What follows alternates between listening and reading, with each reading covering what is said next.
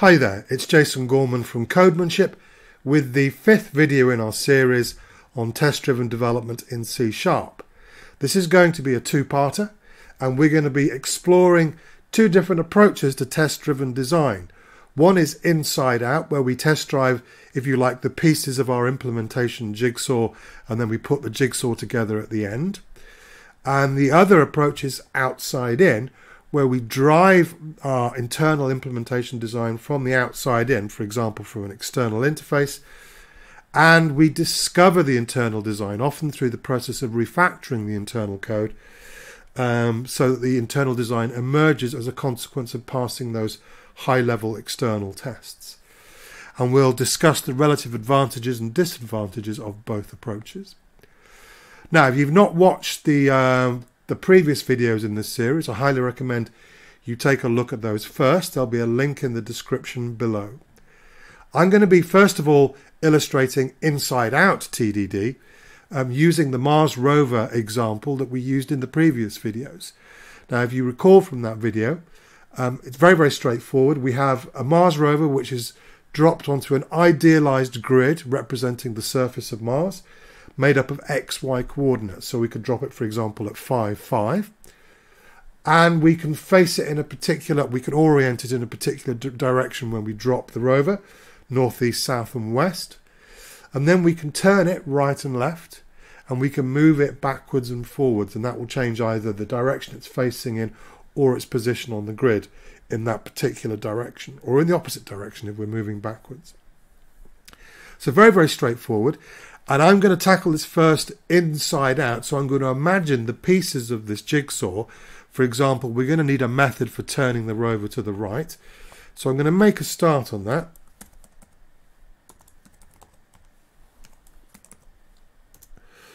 Write the assertion first and work backwards. Start with the what. And let's imagine we have a rover. I've got auto completion turned off. Otherwise, you tend to find if you're working backwards, it will get in the way if it's trying to fill in the gaps here.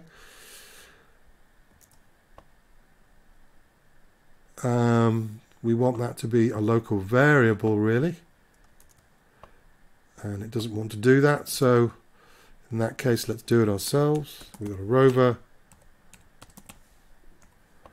So now let's create that type. It's a dot. That's what's happened there. That's why. Okay. Let's create that type. There we go. So far, so good. Let's declare this. Let's call it get only to begin with. We don't need much more than that. Okay. Let's initialize our rover by dropping it so that it is facing, let's say it's facing north. So we're going right from north to east. Okay, let's work backwards and create that constructor there. And that's the direction that we're facing in. And what we're going to do is we're going to tell the rover to turn right. So this really is an internal detail of our design. In the finished rover design, the API, if you like, is going to be an interface that accepts strings of characters, R for right, L for left, F for forward, and B for back. But what we're doing is we're designing the internal, the pieces of the jigsaw, if you like, that's going to make this happen. It's complaining because I've turned off auto-completion. That's fine. Don't complain about that, please, Rider. And let's create that method for turning right. And we don't want these. We're going to run the test and make sure that it does fail for the right reasons. So we don't want these for throwing new implementation. In fact, oops. Let's now switch that off while we're here. So let's go into settings. And if we look under for somewhere here, member generation. Okay, so what we're going to do instead is say no, just return a default value if it has a return type. So it's not going to keep generating that, which is just going to annoy me. Okay, and so we're customizing Rider to do it the way we like to do it. Let's save that and run our test and see it fail.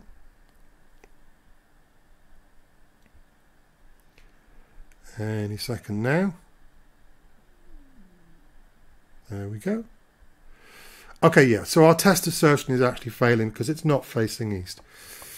Now we can do the simplest thing to make it face east, which would be, I suppose, just that. Should do it. Let's rerun our tests.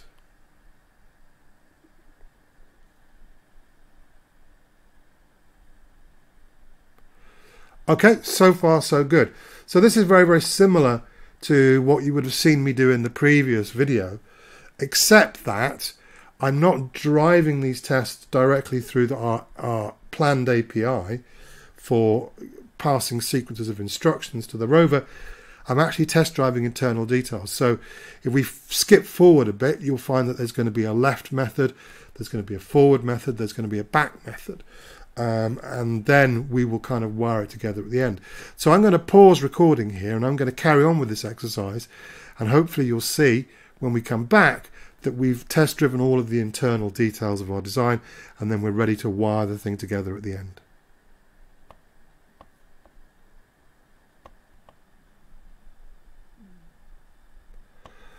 So we fast forward a little bit and I've written a bunch of tests for each of these sort of pieces of our jigsaw for our Mars rover. So we've got a test here, you can see, is directly calling an internal method called right, for checking that it can turn right. We've got one for turning left, and we've got one for moving forwards, one for moving backwards, and we've also got one down here at the bottom that checks that we actually get the right method, right, left, forward or back, depending on the character representing that particular instruction, that particular action. So these are all the pieces of our jigsaw, and the last piece of the jigsaw really is to tie it all together into the external sort of interface, which is going to be a method that accepts a sequence of these characters, a string of characters basically, a string of actions, forward, back, left, right, and interprets those and executes them. So what we're going to do is we're going to write this final test.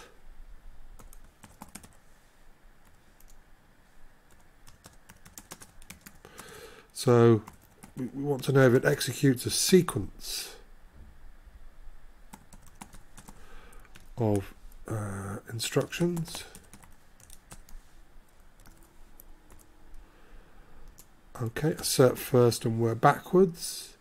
So let's imagine here that we're going to, a short sequence, so we're going to turn it to the right, so if it's north it'll end up facing east.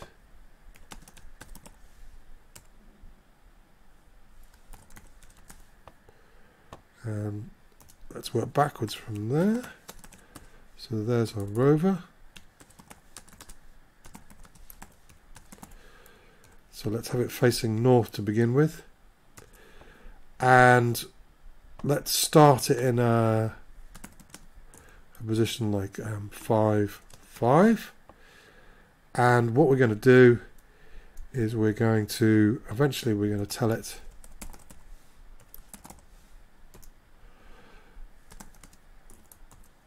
to move forward when it's facing east 2 squares. So it should end up at 7, 5. So that's going to be our sequence of instructions.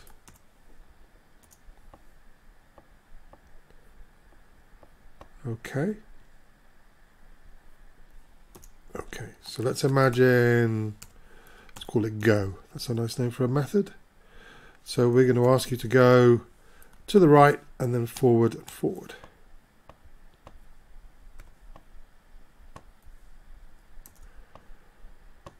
Create this method in our rover.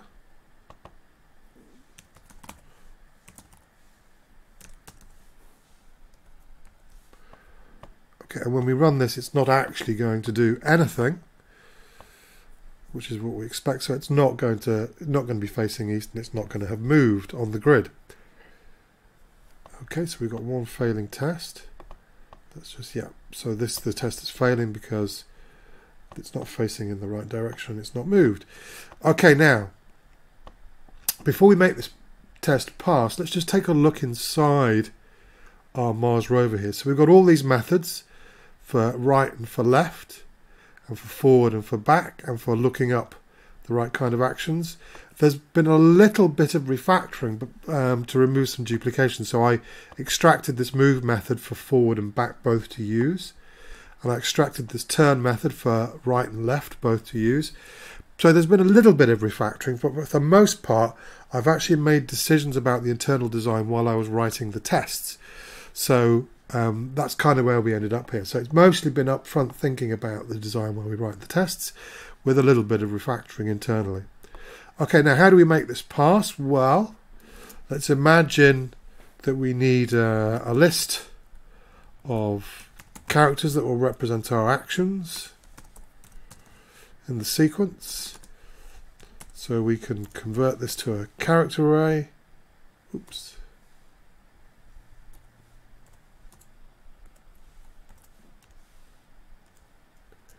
And then we'll convert that to a list.